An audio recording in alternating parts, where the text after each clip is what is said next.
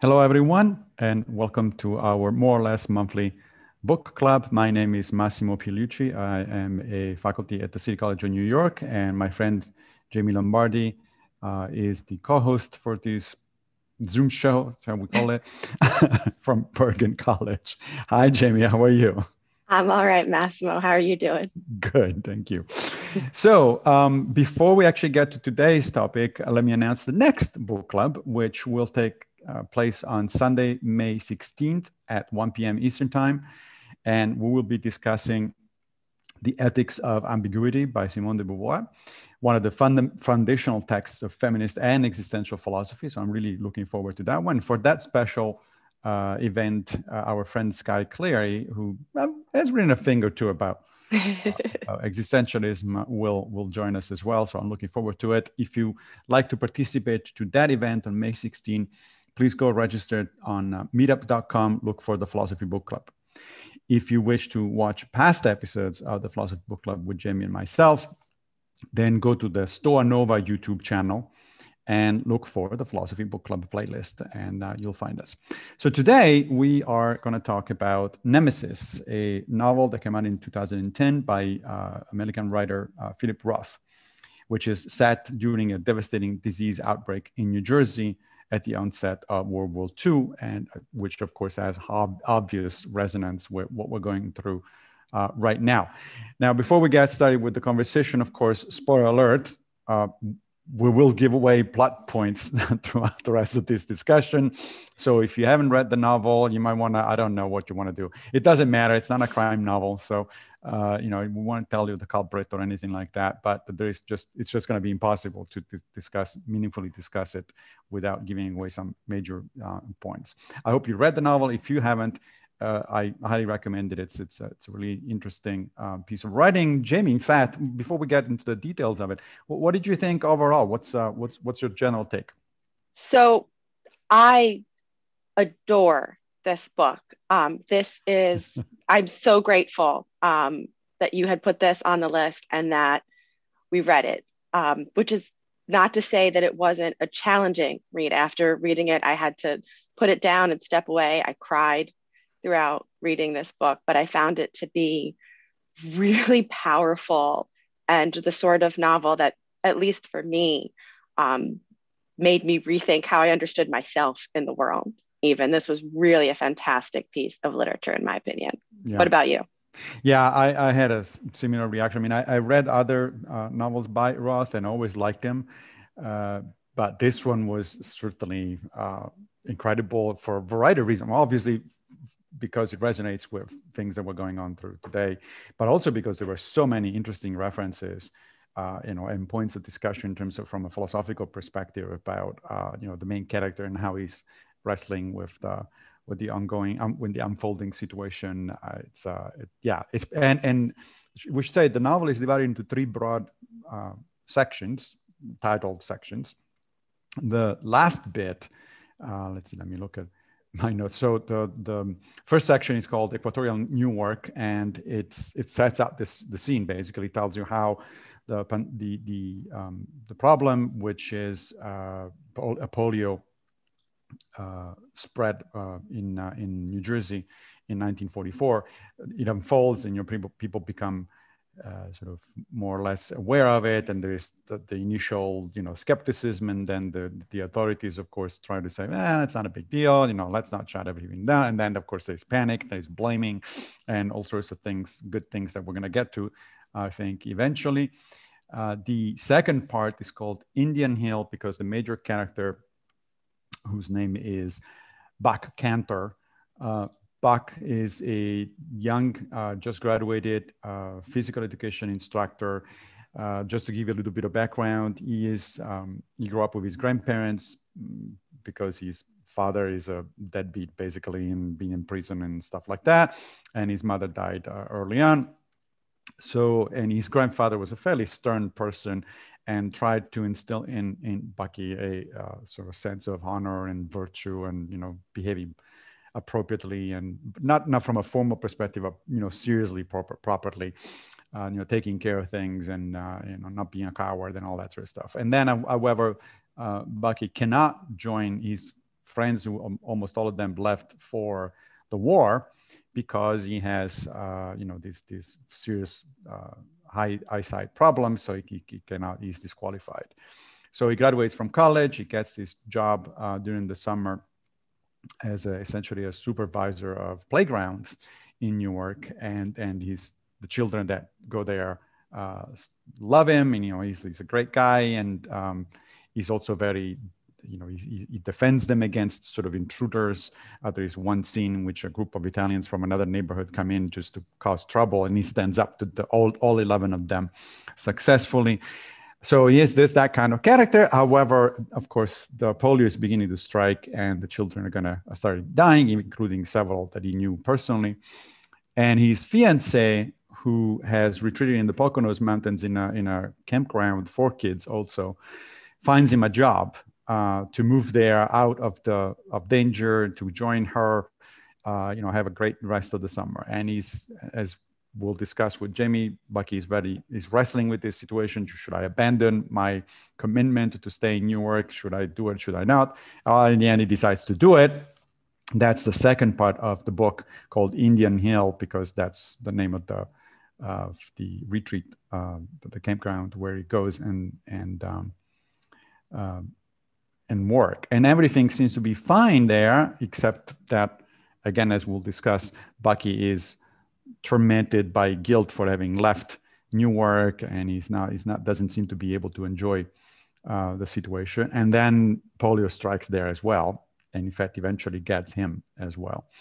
So then the story moves forward several years, decades in fact, and the third part of the story, which is entitled Reunion, is essentially one scene, well, two major scenes, but is told from the point of view of Arnie Mesnikov, who is actually the narrator of the book. And Arnie was actually one of Bucky's students. The kids that were on the playground. He got hit by polio as well. He, like Bucky, survived it, but their life trajectories went into completely different directions. And so there's this really heart-wrenching conversation between the former kid and the instructor, which also gives us a back look at these also heart-wrenching conversation between Bucky and his fiancée when he was in the hospital. So that's pretty much the outline of what's going on. Where do we start? Because there's so much. So I think we have to start with moral luck. That seems to me central to the story. And there was one line that stood out to me in particular, and it is one of the reasons I'm so glad we're doing Simone de Beauvoir at next time. But in the novel, he says, sometimes you're lucky and sometimes you're not. Any biography is chance, and beginning at conception, chance. The tyranny of contingency is everything. Yep. And I just found that to be so powerful, because that is at the heart of the story, whether or not you get to grow up with your parents, whether or not there's somebody to be there for you, to sort of serve as a Band-Aid in the aftermath of tragedy, whether or not you meet someone, whether or not you decide to take that leap, take that risk, and the narrative you tell yourself about how this moral luck unfolds and its implication for the quality of the life you live. I don't know where else to start. That's right. Yeah. So let's talk about moral luck, right? That is a great point. And in particular, I think one of the things that struck me as interesting is, of course, that Bucky realizes that a lot of these things, he actually explicitly talks about the fact that, it could have easily been gone this way or that way. It could have easily happened this way or that way. So he's aware of this notion of that we would today, modern philosophers will call moral luck. But part of his struggle is that he doesn't know if he made the right decision given the circumstances, right? And so he's presented with a certain number of choices and options. And at some point, he makes one decision or another, and then he's constantly regretting it. And he's constantly thinking, well, maybe I should have gone the other way. He wants to do the right thing. That's what he gets from his grandfather, right? He's got this very strong sense of, duty in a very strong sense of I have to do the right thing, but luck gets in the way, and so this serendipity gets in the way. Part of the thing that interests me really is, well, we should talk more about the concept of moral luck probably, but also this interaction between luck and your choices, right? Or how your choices are constrained by what actually happens to you, and that the measure of who you are basically as a person is precisely, it's not how you control the events, because you can't control the events. It is how you react to the events that happen to you, right? So you want to talk a little bit more about moral luck, because that's, as you say, that's a crucial point. And I'm trying to find a quote that I want to bring up in this particular bit of the discussion. Yeah. So again, spoiler if you haven't read the book. Yes. So one of the biggest turning points in the novel is toward the end, after he's gone to Indian Hill, and he's there and he's with his fiance, and he's making love in the woods. And by all accounts, this should be, a life affirming, wonderful experience. Right. And, he's tormented, as you pointed out, because he lives with this overpowering sense of duty. And then tragedy strikes in the camp, and someone that he was helping to learn to dive and practice their dives is stricken with polio. And there's this mad dash. He's also brought to the hospital. He's tested for polio, and it turns out that he also has polio. And it's left sort of open and ambiguous whether or not he brought the polio there, whether or not it happened independently. And I think this is really where the novel gets its name from. Bucky passes judgment on himself. He deems himself guilty, and he deems himself deserving of eternal punishment to the extent he can inflict it on himself, because the story that he tells himself is not just that he brought polio to the camp, but that he brought polio to the camp because he had abandoned his duties, and everything is his fault, and everything turns on his choice, when in reality, you don't know. And as far as a quote, I think Marcia captures it best when she says to him in the hospital, you could never put things at the right distance, never. You're always holding yourself accountable when you're not. Either it's terrible God who is accountable, or it's terrible Bucky Cantor who is accountable, when in fact, accountability belongs to neither. Like, sometimes that's just how the dice fall. That's right. Shit just happens. Yeah. Yeah. But so Marcia, of course, is his fiancée. The bit that I found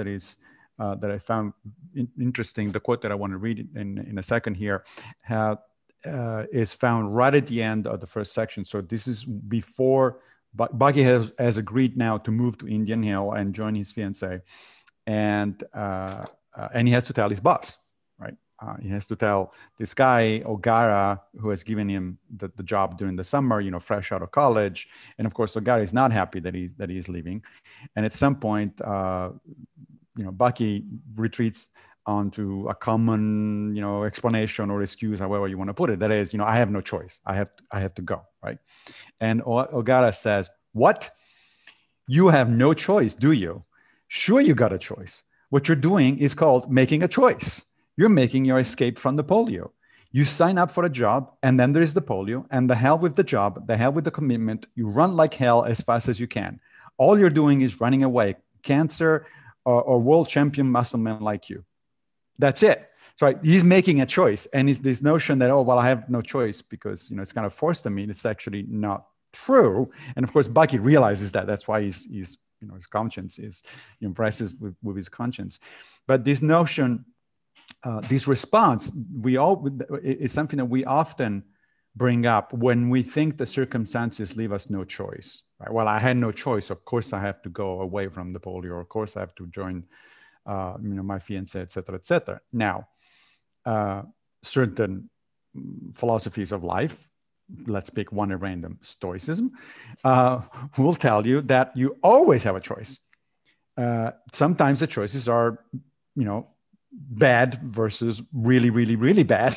But you do have a choice, right? So when Epictetus, the Stoic philosopher, says that our ultimate freedom rests on our capacity for judgment, our capacity for choices. We are making a choice. Bucky is not actually forced to leave Newark. He's making a choice. And I think, one can argue it's a very reasonable choice. He can't do anything there in Newark. It's not like he can stop the polio from spreading. In fact, soon after he leaves, the city shuts down the campground, the playgrounds. So he would have been out of a job anyway in a couple of weeks. Of course, he doesn't know at the moment where he's making the choice. But there's nothing really he can do there. The only reason to stay is just because he made the commitment, just because he said, well, I'm gonna stay. And that's that can be arguably a good reason to stay, but it's not a particular, it's not a compelling reason necessarily. But the thing is, you are in fact making a choice. You are living, and it is this wrestling with the choices that he makes that really characterize most of the novel. He just cannot get over the fact that he should have done otherwise. He could have done otherwise. He keeps second guessing himself over and over and over, and then, as you say, punishing himself over and over. Yeah, it really stood out to me the way that inheritance is so much more than just the material things we're left with after the people we love pass away. His grandfather's sense of the world and his sense of duty is passed down as much to him as anything else. And Bucky can't seem to shake himself from that understanding. And it's so baked in. He's not only not aware of it, he's fundamentally incapable of permitting himself any sort of happiness. He doesn't take the time to consider that, being 23 and recently graduated from college is, a good enough reason to go to the Poconos in the summer and get out of a hot spot of polio. Like, that seems legitimate, but there's no possibility in his moral landscape for that. He's just sort of propelled forward by like the inertia of the moral system that had been bequeathed to him without any consideration whether he should adopt it or it's good or he's living up to his values. And in fact, the person that he gets this moral system from, his grandfather, actually died a couple of years earlier. And so he can no longer be Bucky's soundboard, right? So it's very possible that his grandfather might have been the first one to say, yeah, of course, get the hell out of here, because what are you risking your life for? This is a misguided way of applying, the notion of duty. But his grandfather is not around anymore, and he doesn't have any similar figure. The only figure that comes close to that is his fiance's father, who is a doctor and who has to stay in the city because he's a doctor. But they're not. Their relationship is not to the point where Bucky can feel comfortable going there and asking for advice, essentially. And so he has to make a decision on his own. And so you can imagine this 23-year-old who is already feels, so he has been brought up by a grandfather who is trying to instill in him this very strong sense of duty, and apparently succeeded. He's already feeling guilty for no good reason about not being in the war. It's not his fault. He couldn't shoot, at 2 meters away because of his eyesight. So it's obviously a good thing that he's not in the war, but he feels guilty that everybody else is gone. And now he sees like this was his chance to actually do something and make a moral stand. And he decided not to do it either.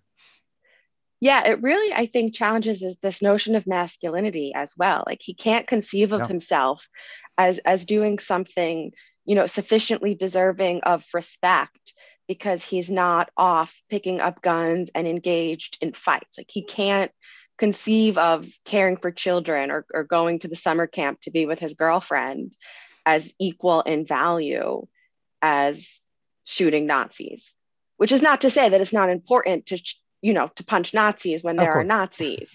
But that's not the only way to have value or to contribute. And he can't seem to get that at all. Yeah, one of our viewers, Barbara, is actually pointing out correctly that Bucky has yet another fear. He's afraid of being like his father. Right? So he has these two role models, one positive, his grandfather, and one negative, his father, who was deadbeat and never took care of him, and so on and renegated on his promises. So there is this contrast between these two strong figures in his life, that contribute to tear him apart. Back to the issue of moral luck for a minute. There are a couple of quotes in the second part, Indian Hill. So when Bucky is already on the outside of Newark, and where he reflects on the role of fate and God in a sense, and then he has this really strong argument with his girlfriend, right? So I'm going to read just a little bit of it. He says the narrator says he was struck by how life's diverge and by how powerless each of us is up against the force of circumstance. And where does God figure in this? Why does he set one person down in Nazi-occupied Europe with a rifle in his hands and the other in the Indian Hill dining lodge in front of a plate of macaroni and cheese, right? So this is this contrast between luck or fate or whatever it is and the alleged role of God. Then he has this discussion with his girlfriend where he says, but how can a Jew pray to a God who has put a curse like this on a neighborhood of thousands and thousands of Jews? And the fiancé responds, I don't know. What exactly are you driving at? He was suddenly afraid to tell her, afraid that if he persisted in pressing her to understand what he did, he would lose her and the family with her. They had never before argued or clashed over anything. Never once had he sensed in his loving Marcia a speck of opposition, or she in him for that matter. And so just in time, before he began to ruin things, Bucky reined himself in, at least for now. The moral of that bit of that scene is never argue metaphysics with your loved ones, right? It's usually a bad idea. It's true. Back when I was still in grad school, I once told someone that I was dating that I didn't believe in marriage anymore because I didn't know that it would be fair to my future persons, because I had been taking a seminar with Derek Parfit at the time. And it's just not an appropriate way to talk to a romantic interest. You just should not do that. I learned. But on the other hand, it is an important conversation to have, certainly with yourself, as Bucky was having, but also you would think with people who matter in your life. I mean, it's a conundrum. It's a situation. Maybe it's a question of how you present your ideas and under what circumstances, and on what occasion. But it is something that I can see somebody struggling with, as in, if I have a strong sort of opinion about either ethics or metaphysics or whatever it is, then I ought to be able to share it with the people that I care for and that allegedly care for me. But in this particular exchange, of course, he goes pretty strong on Marcia, and then finally he stops at the last minute, so he holds on to things. But eventually he does have these really heart-wrenching conversation with Marcia later on when he's in the hospital recovering, right? Should we talk about that for a minute? Yeah. So what happens, this is told in the third and last section of the book. And let me see if I find the exact quote. At some point, he says, so Marsh is going to the hospital when he's recovering, where Bucky's recovering. And basically she says, I want to be with you, and I still want to marry you, and I want to, spend the rest of my life with you. And his response is, no, you don't. I'm a cripple, and I'm going to be affected by this for the rest of my life. And you really don't owe me anything. You're just, you're just trying to be nice, basically. But it's like, I actually know better than you do what's good for you, which is essentially the underlying message. So let me read you a couple of things, and then we'll talk about this. I know you better than you, or what people actually owe other people under these circumstances. Says, I owed her a freedom. He's now explaining to his former student. I owed her freedom, he finally said, and I gave it to her. I didn't want the girl to feel stuck with me. I didn't want to ruin her life. She hadn't fallen in love with a cripple, and she shouldn't be stuck with one, right? Look, he said, this is during the dialogue with Marcia, this is what I look like. She did not speak, but she did not blink either. No, he told her, he was no longer man enough to be a husband and a father, and it was irresponsible of her to think otherwise. Irresponsible of me, she cried, to be the noble heroine. Yes. What are you talking about? I'm not trying to be anything other than the person who loves you and wants to marry you and be your wife. Right. So this is, and the exchange go on, and it's like, it's really hard, actually. It's a really heart-wrenching exchange. But so what's your take on that particular bit, which is a crucial part of the last part of the novel? That is, who is being the fool there? I mean, is she being the, romantic heroine because she doesn't really understand what's going on and what kind of life she's looking forward, or is he being the condescending man who says, I'm actually, I know better than you do, don't be silly, or both, or neither? I mean, I both and neither. Good, excellent. That covers everything. So I'm I can already feel the tears in my eyeballs. This scene I wept through. For those who don't know, I lost a husband 7 years ago after a very serious illness, and so I can say with certainty, Marcia has no idea what she's signing up for, in being a caretaker to someone who is seriously ill.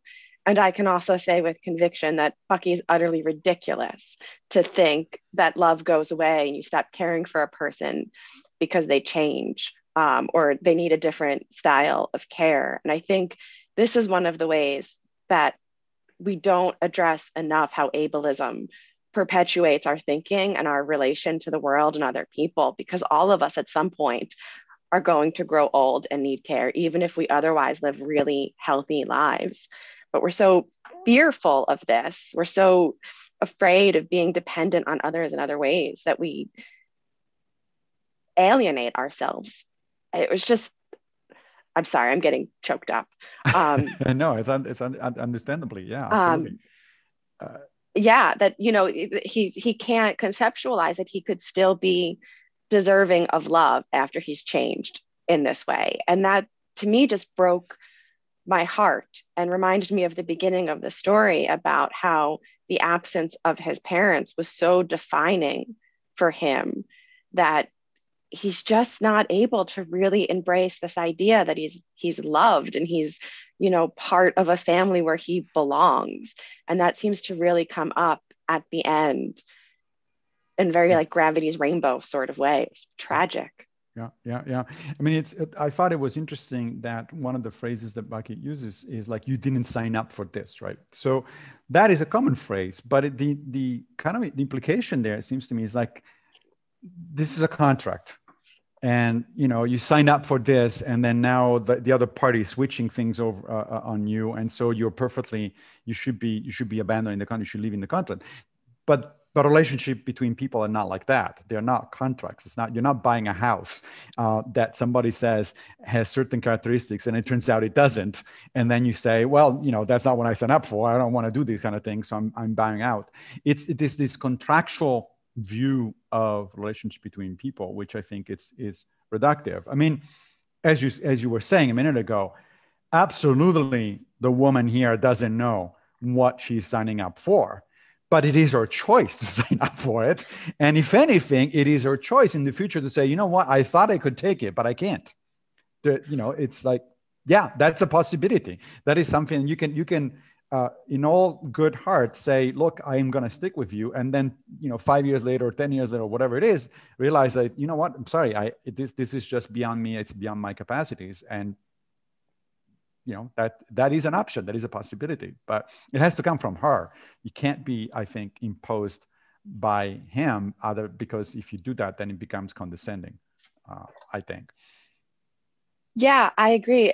It also struck me how much of this was motivated by his desire to hold on to something like nobility, to feel as though he had, some strength of character that warranted the same kind of respect that his friends deserved after having gone off to fight the Nazis. And so he constructs this narrative in which he's doing something really upstanding and noble.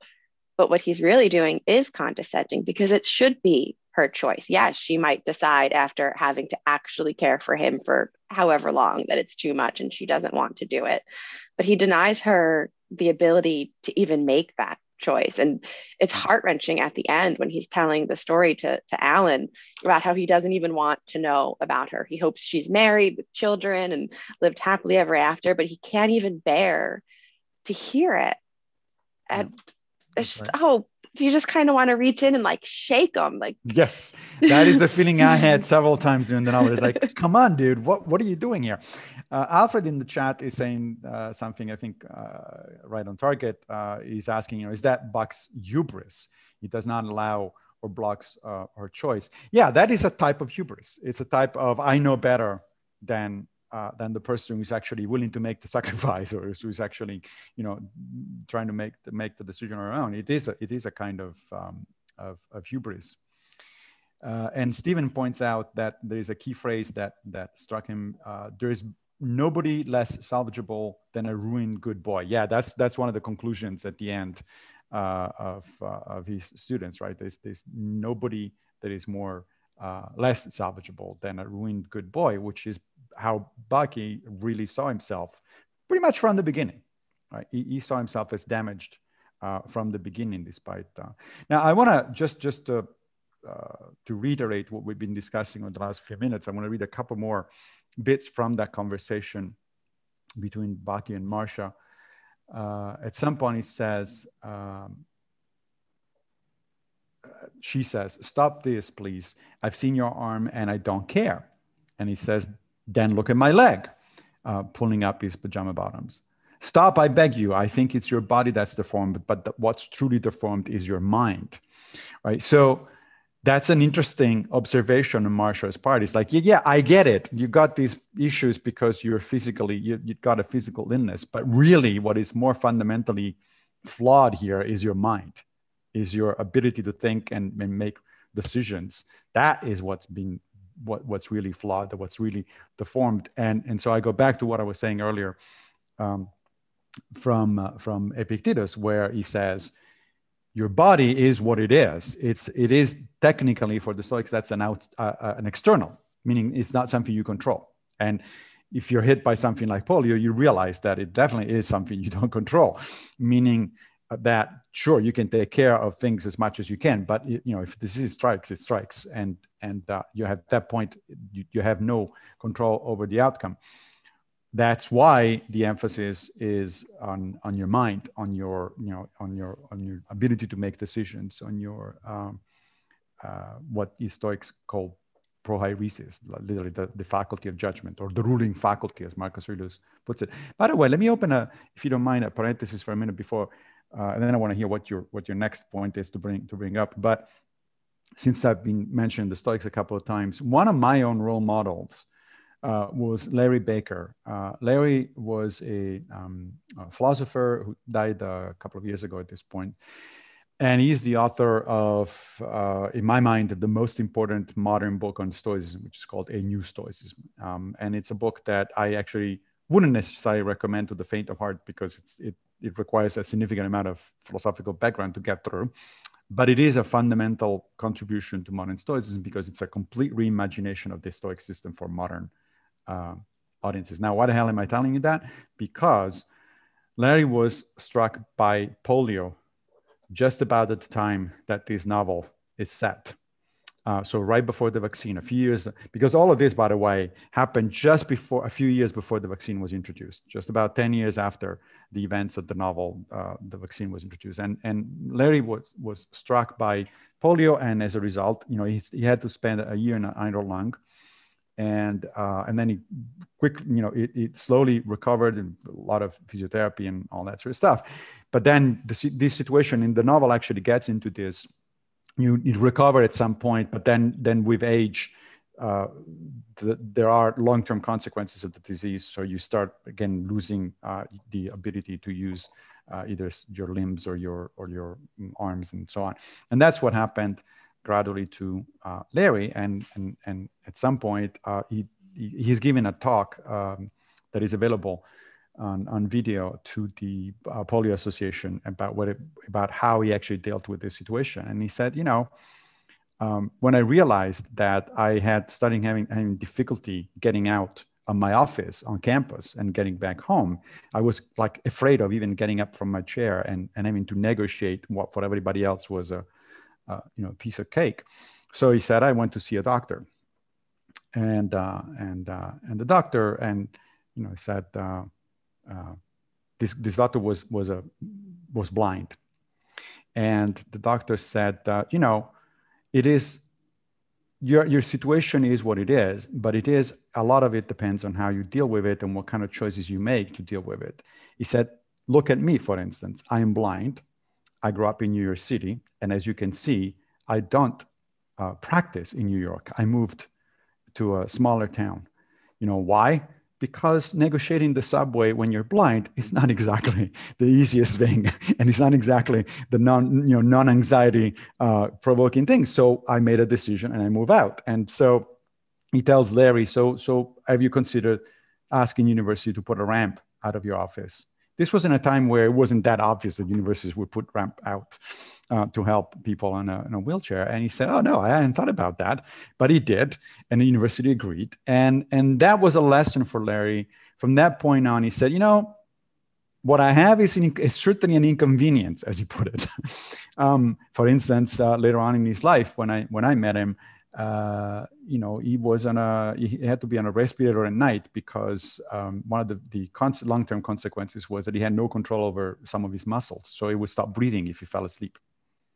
And when he told me that, I kind of my eyes went like this, like, what do you mean you stop breathing when you go to sleep? And he says, yeah, it's an inconvenience, but that's why I have this thing. And he was legendary among his students because he had not stopped teaching, and he had learned to grade his students' papers with his foot because he couldn't use his arms. And of course, this was before voice recognition software on computers. Then when that came on, he was happy as you can imagine, because then he used the face recognition. So the reason I'm telling you this story is because it's a real life story that looks not like Bucky's, but more like his student, more like the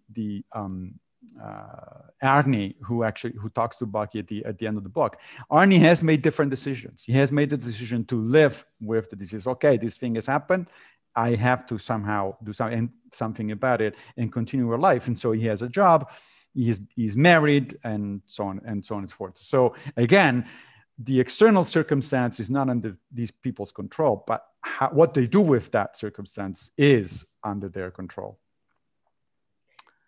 Yeah, go ahead. Yeah, so I want to go back to hubris, but before I do, it just reminded me of this line from Proust, which is that we don't see the world as it is, we see the world as we are.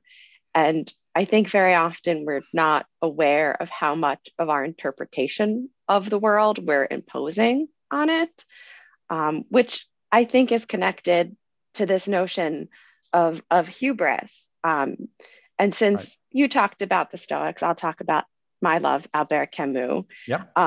Fair enough. Yeah. So it was on my mind a lot while reading this, because towards the end of his life, as he's writing in the last set of journals that are to be published, he sketches out what's supposed to be, or what he hopes will be, his next cycle of work, which is on Nemesis and love, to follow his cycle on judgment and exile. And it's his way of trying to explore the way that, or the dangers of using morality to sort of impose an order or a meaning into a world that is otherwise absurd and born of chaos. And the ways that, like I said early in the novel, we want to pin something down to be responsible for everything that's horrible or terrifying, so that we can not have to deal with what's horrifying and terrifying. And we make up these stories, and as a result, when we buy into them as thoroughly as Bucky did, we see he's tortured, and he's doing it to himself, when there's another interpretation of these events that could have permitted him to live a life like his students that was still full of love. And I thought it was so interesting because, for those who don't know, Nemesis is the ancient Greek god of retribution and justice, and the sin that most offended her was hubris. And it was this really interesting context, because Bucky, to me, doesn't exude hubris in the way that you normally think of it. You know, he's not spiting the gods. He isn't flying too close to the sun. He just takes himself too seriously. Like he just thinks he's Atlas or something. Yeah, well, to some extent, yeah, you're absolutely right. I think that's correct. Although there is a little bit of spiting the gods here, right? There are several bits in the novels where he just goes on and on and on about God. But I think you're right. He takes himself too seriously. In fact, Stephen just pointed out in the chat, I think his hubris is that he's a moral extremist. Yeah, he's rigid. He's like, he sees only one way of doing things, and then he can't bring himself to do the thing necessary that he thinks is right, and then he's guilty. He feels guilty about it, and so he goes into these circles of setting up such a high bar for himself that then, of course, he's going to fail, or at least very likely he's going to fail, and then he feels guilty, which means that then he has to set up an even higher bar for himself, which he's going to fail in turn, and the result is a ruined life. Which is a very marked contrast with that of his student.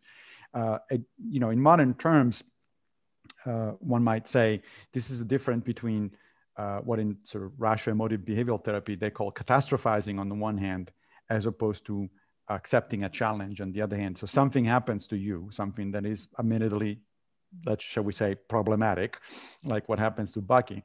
Well, you can choose to see it as a catastrophe and therefore sort of wallow into this negativity that then is going to affect your entire life. Or you can see it as a challenge and say, well, okay, so given this, there are certain things that I'm not going to be able to do, but maybe I should focus on the kind of things that I can do and still try to have as good a life as possible, given the circumstances that fate has thrown my way. And that goes back to a comment that you made a minute ago, I think, to the effect that a lot of people seems to have not exactly clear in mind the distinction between facts as they are in the world and value judgments. We often talk about, this is obviously a bad thing, or this is obviously a good thing, forgetting that good and bad are actually human value judgments. They're not attached to things in themselves. Facts are facts. Stuff happens, and then whether it's good or bad and how we decide to react to it, that is a value judgment. That's not to say I'm not suggesting sort of entirely relativistic things like, well, it doesn't matter what happens to you. You should be happy no matter what. That's not what I'm saying. But remembering that whenever we make a value judgment, whenever we attach a label, as good or bad or awful or catastrophe, et cetera, to something, that is actually not inherent into the thing itself. The thing itself is a thing. It's an objective fact about the world. And to come up with, let's say, an obvious example that is a little bit less dramatic than the ones that we were discussing, winning the lottery. Lots of people seem to be taking for granted that winning the lottery is, of course, a good thing. But as it turns out, there is pretty good research that shows that a lot of people's lives are ruined by winning the lottery, or at least they're not improved by winning the lottery. Some people's lives are, for sure. But it all depends on how you manage things. And by things, I don't just mean the money that comes into your way, but also your relations with people that are going to obviously change now that you have all that money, et cetera, et cetera. So even something so straightforward as, I won the lottery, of course I'm happy because this is a good thing. Well, is it? It's a good thing if you handle it in a certain way. It could be a catastrophe if you don't handle it properly, if you don't handle it the right way. Yeah, so I dropped a link into the chat of a paper on this that I think is excellent by Holly Smith on subjective rightness. And It gets at this notion that when we have to make a decision, we don't have all of the epistemic information that we need. But very often when we judge the decision that we make, we have a lot more information. And we sort of hold ourselves accountable to make the judgment when we didn't have the information as though we did. And there's this dissonance between it that affects our judgments and how we make sense of ourselves. And she uses this example of in the Twin Towers, before they had collapsed, They were told not to take the elevator, go down the stairs. That's generally, good advice when a building is on fire. That was subjectively the right thing to do.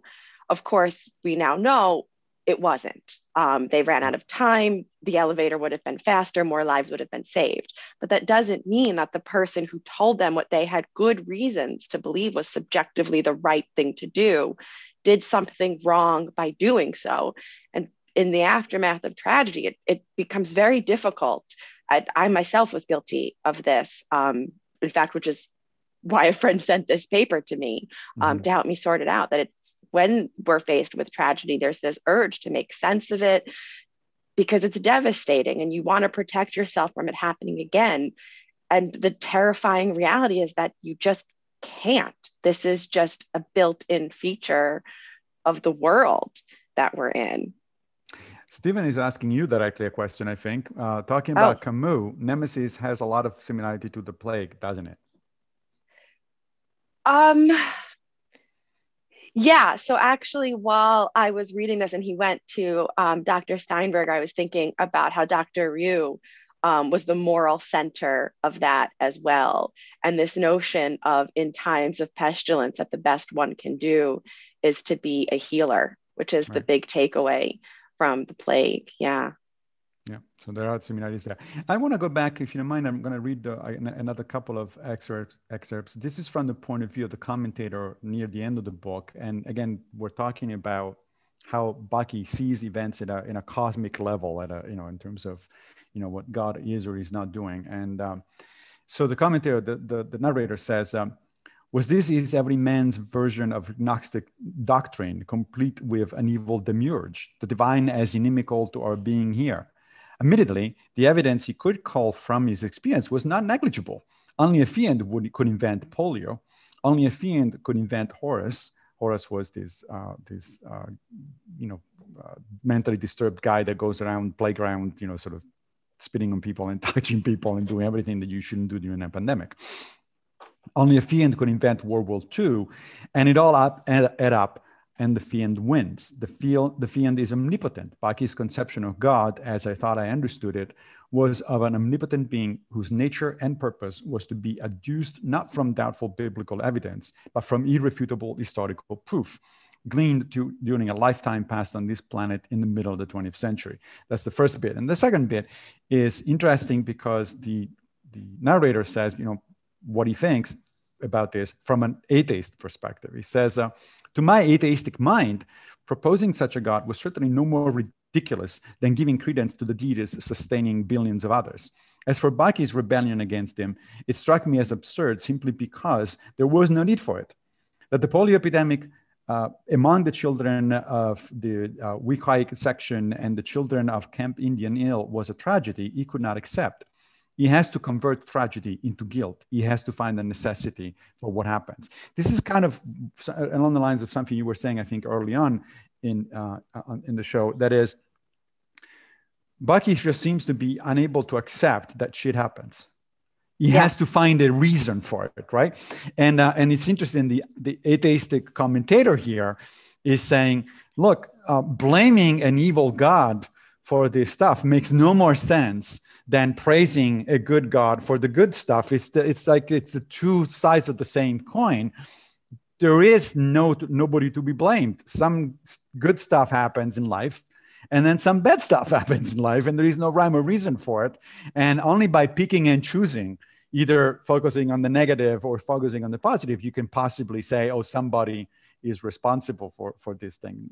As it turns out, in fact, nobody's responsible for this thing. Stuff just happens. Yeah, there's a passage earlier in the book where he's wrestling with God, and he says, better by far to praise the irreplaceable generator that has sustained our existence from its beginning. Better by far to honor and prayer one's tangible daily encounter with that ubiquitous eye of gold isolated in the blue body of the sky and its imminent power to incinerate the earth than to swallow the official lie that God is good and truckle before a cold-blooded murderer of children. Better for one's dignity, for one's humanity, for one's worth altogether, not to mention for one's everyday idea of whatever the hell is going on here. And right. loved that because that's such an excellent encapsulation of what this is. Like, this is absurd, to pardon the phrase. This Yep. whole notion of existence, consciousness, is ridiculous. And it's rife with tragedy and suffering. But there's also the opportunity for beauty and to fall in love. And Bucky is so caught up on there being this omnipotent force, on imposing responsibility onto the world, that he fundamentally prevents himself from being able to enjoy all the good that exists. And it's sad. Right. We have, well, we've got a few more minutes, but we have a question in the audience. Dan, you can unmute yourself. No, you have not yet. Hold on a second. While we're rating, I was Right curious now. what you... Sorry. You got it? Yes, thank you. Okay, great. Go for it. I've enjoyed hearing how you describe one element of the story is about how the character deals with fear and making decisions, having the courage to make decisions with big topics like war, health, relationships. And what occurs to me is in our studying of philosophy, like at my group, Orlando Stoics, it seemed like every week we have someone who's coming to the group seeking answers to these big questions. And they're sometimes looking for an oversimplified tool for situation A, I can apply concept B. And I try to explain to them that life has so many facets to it that it's hard that we can provide some guidance, but you ultimately have to make the decision. And so it occurs to me today that your meeting today is great because it's showing how storytelling itself is a tool, or could be a tool for philosophy, because it's not just a verse in the Enchiridion or the Meditations. It's now 200 or 300 pages of nuance. And so I'd like to hear your comments about storytelling as teaching philosophy. Good question. Thank you. Jamie, what do you think? Well, Camus said if you wanted to write philosophy, you should write novels. Yeah, there's the answer. So that said, hold on. However, there is Plato who said that the poets should be banned from the Republic because they're capable of manipulating people's emotions. And then again, this is Plato who actually wrote most of his philosophy as dialogue forms, right? So using fiction. So yeah, I think that storytelling is obviously very powerful, and it is certainly a powerful way to do philosophy. I mean, that's why Jamie and I, once every 2 or 3 episodes, we pick a novel, fiction, rather than an explicit, philosophical book, because it's certainly the case that if you read something like the next book that we picked, the Ethics of Ambiguity, since it is narrative, it's explicitly philosophical, then you can definitely pack a lot into 200 pages or 300 pages or whatever it is. So it becomes very dense, and it becomes it's certainly a way to convey a lot of information and nuance from a sort of theoretical philosophical perspective. But at the same time, it might not strike you at an emotional level in the way in which a novel like Camus or like Roth or like other things that we read or we're going to read in the future are certainly capable of doing. And of course, it depends on who is writing the novel and how they're running. And so it's very difficult to write good philosophical novels or good novels that have a serious philosophical component to it, because obviously you have to be a good writer. Otherwise, don't even think about it. But you also have to have thought more or less explicitly in philosophical terms. So some of these writers clearly have, like, there are several passages in Nemesis where Roth explicitly tells you, like the bit that I just mentioned about the agnostics. He must have read about that conception of God and so on and so forth. And there's no way he pulled it out of thin air without having thought about it before. And I don't know, in science fiction, for instance, one of my favorite authors is Philip K. Dick. And we know that he read a lot of philosophy and thought very carefully about philosophy. So it's obvious. That's why his books and stories are a favorite of philosophers in college level courses, because they're it's obviously there, and it's not it's really no mystery that Dick was thinking along philosophical lines. So obviously it depends what you're picking and who the writer is, but yes, absolutely, it can be very powerful. Even bad novels can be very powerful, unfortunately, like Ayn Rand, for instance. The message is awful, the writing is ghastly, and yet look at that, 7 million copies sold in the United States. So it's second only to the Bible. So there you go. Gotta be careful about what you ask for. Jamie, we got a few more minutes. Any parting thoughts about Nemesis? Yeah, so there's one question that I wanted to ask you. This scene in the novel gave me a sort of morbid chuckle. We know now that polio is passed through feces as one of the ways that it's passed. And there's the scene where they're on the baseball field where Horace, the character who is developmentally delayed, I will call him, yep. comes up to the kids playing the baseball.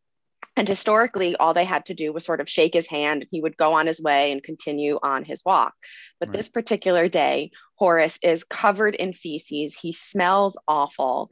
And one of the older boys, who is, generally even keeled and calm and nice, starts freaking out and screaming that he's covered in shit and he's going to spread polio. He's spreading polio. Horace is the cause.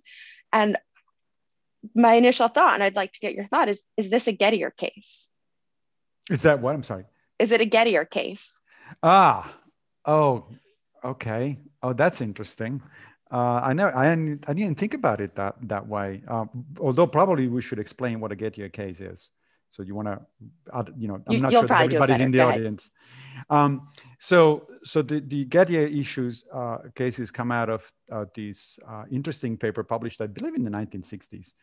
That all of 2 pages. Yeah, a very short paper, 2 pages. That is one of the most famous papers in modern philosophy, because for the first time after more than 2 millennia, it questions the standardly accepted definition of knowledge as justified true belief. That definition more or less allegedly comes from Plato. There are actually a couple of places where Plato seems to say something like this, but let's take that. Let's assume that Plato does have that definition of knowledge. So justified true belief, right? So the notion being that for me to claim that I know something, those 3 components have to be in place. The easy one probably is belief. It would be really weird to say that I think I know something that I actually don't believe, right? That seems to imply some kind of logical contradiction. But the other 2 are a little more difficult to get past, right? Because true, it has to be true. That belief has to be true. Otherwise, it doesn't count as knowledge. Well, but the problem is that our understanding of the truth changes all the time. So it's like, even scientific truth changes all the time. And justified is to me, it's the interesting component, actually, most interesting component, because it means, for instance, that when I say that I think that quantum mechanical theory is correct, I'm not giving a piece of knowledge. I'm just repeating what somebody else told me, because I cannot justify that belief. I believe it. I sincerely believe that quantum mechanical theory is a fundamentally good scientific theory. There is good reason to think that it is near true, in the neighborhood of truth, as far as we can tell. But justified? Hell no. I cannot justify to you why quantum mechanical theory is true. You have to ask a physicist, right? So if I'm simply repeating stuff that I heard from people that I trust, that's it. So which means that I cannot claim knowledge of that. And if you apply Plato's conception of knowledge, turns out we actually know a lot less than we think. Most people probably don't even know that the Earth goes around the sun, because unless they can justify their belief, unless they can tell you why they think that is the case, and a justification cannot be, I just read it in a book, then they probably don't know. They're just repeating something that they think is true, but it actually doesn't count as knowledge. Now, all of this to bring up the thing that, Gettier came up with a couple of classes of exceptions to Plato's definition of knowledge. So imagine, for instance, that I'm walking down Central Park And I see Jamie on the other side of the path, and I say, "Hey, Jamie!" Right? And it turns out it's not Jamie; it's Jamie's twin sister, twin evil sister. Let's add a little twist. Now, did I have knowledge? Do I have knowledge that Jamie, when I was convinced that Jamie was there, did I have knowledge of the thing? Well, oh, sorry, there's another bit. Jamie is in Central Park as it happens, right? It's just that she's not the one that I saw. She was around the corner. So when I say, "Hey, today I saw Jamie at Central Park," it is I knew true. Jamie was in Central Park. Right. Thank you. That I knew that Jamie was in Central Park. Then that is true, because Jamie, as it turns out, was in fact in Central Park, although it wasn't the Jamie that I thought. And I believe it for sure, because I was fooled by her twin sister appearance, and my belief was justified. Because for all I knew, I didn't know about a twin sister. Up until later on when she said, "Hey, that must have been my twin sister." So I didn't know that. My belief was just, my eyes were telling me this is Jamie, and I know Jamie pretty well. I can tell Jamie from a random passerby. So I have justified true belief. Did I have knowledge? And of course, the Gettier point is, no, you don't, because as it turns out, that wasn't Jamie. Jamie was around the corner. So okay, now all of this and back to the novel. So what's the connection there? So Horace is covered in poop, which we know was the vector of polio. Right. And we know he shakes Bucky's hand, right before Bucky quits his job and heads off to Indian Hill. Yeah.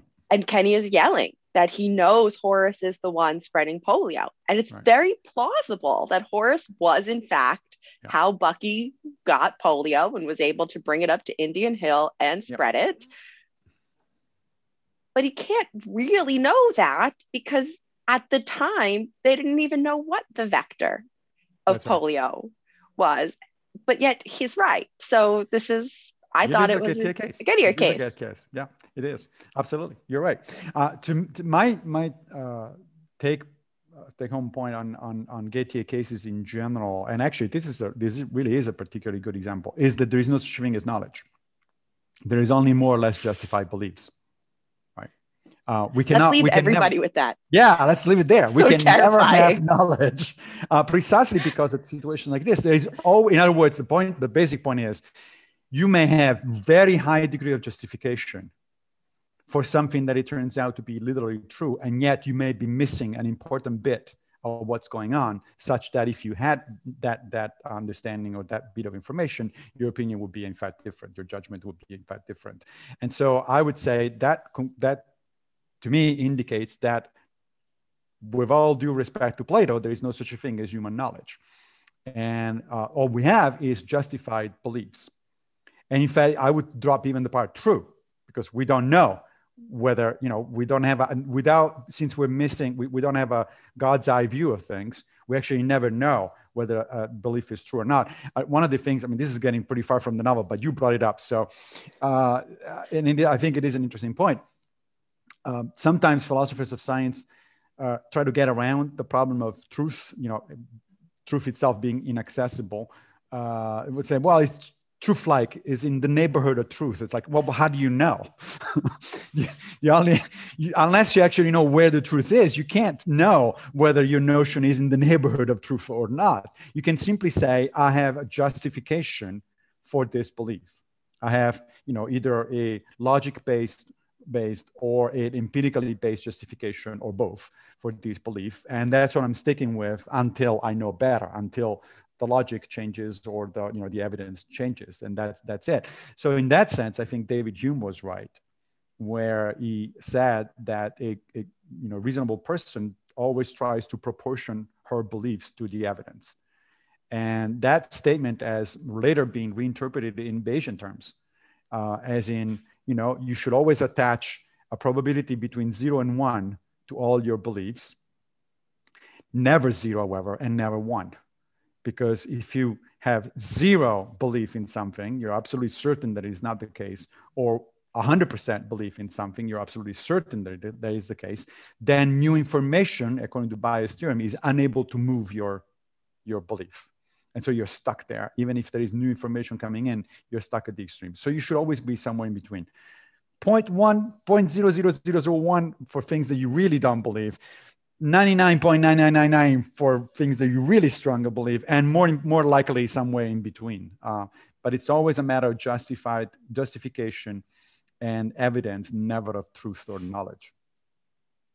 So on that, I think we could probably leave it, right? Okay.